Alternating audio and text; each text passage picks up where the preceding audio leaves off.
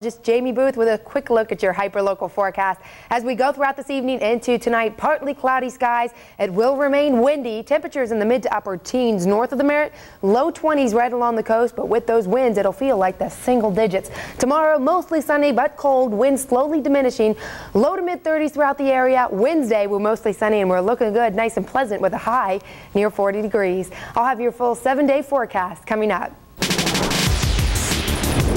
Hi there, I'm Fred Gertany. The girls basketball team at Laurelton Hall is having another stellar season, and one of the biggest reasons for their success has been the play of senior guard Molly Yardley. Not only is she one of the best players in the state, she's also an A student who will soon be serving her country. Here's Molly Yardley, our News 12 Connecticut Webster Bank Scholar Athlete. They don't hand out McDonald's All-America nominations to just any player. But Molly Yardley isn't just any player.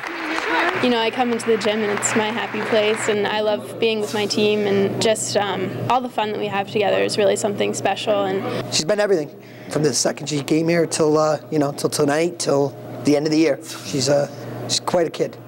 Within the confines of this historic Catholic institution, Molly has learned the value of faith, charity, and service. She'll attend West Point this fall. And Laurelton does such a great job of producing young women that are really concerned about others and have the compassion and mercy to go out in the world and, make their mark. And Molly hasn't just made her mark on the hardwood. She's also a top-flight student. Work hard in school and work hard on the court and really relax and have fun. And I think it's really just about striking the balance and realizing that you can't be perfect at everything. And now Molly is answering to a much higher calling. It's not a novel, but just in simple words, she's going to serve our country. I mean, that's Molly. There's an old expression, there's strong and then there's Army strong. Are you Army strong? I sure hope so. We'll find out.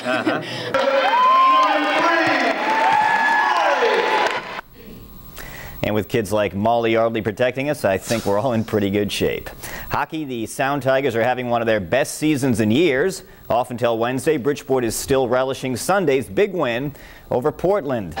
Players were pumped as they entered the ice at the arena. First period action. Good forechecking by the Tigers results in this. Pascal Morency gets his first goal of the season. 1-0 Sound Tigers. Still in the first, and Mike Eagledon gets his stick on the puck just in front of the crease, and the Sound Tigers are up 2-0. Then late in the period, Sound Tigers on a rush, and Trevor Smith with a gorgeous feed to Ben Walter. Walter's 13th goal of the season. This one all Bridgeport.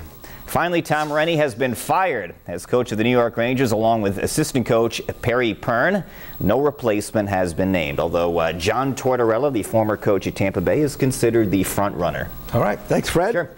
Time now for a quick check of the latest on some of our local stories here on News 12 Connecticut. Investigators in Wilton say they do not suspect arson in the fire that took the lives of 2 special needs residents at a local condominium complex over the weekend. Restaurant owners in downtown Stamford are hoping the lower prices of the annual Restaurant Weeks, along with discount movie passes, will reinvigorate the dining out scene, which they say has taken a hit over the last few months.